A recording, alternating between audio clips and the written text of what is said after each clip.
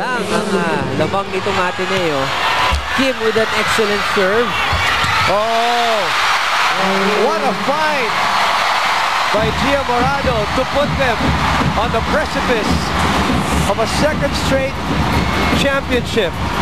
Look at this, the best setter of the year. Grabe yung tulak.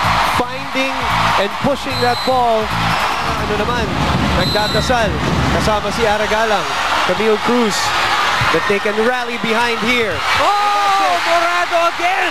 The best setter on a 1-2 play gives them their second championship in their history, back to back. Wow, this is just too much. Morado scoring the final 2 points of this season and, you know, making something out of nothing. Poor reception, didn't lose the focus, didn't get pressured, delivered 2 crucial drops to end the season.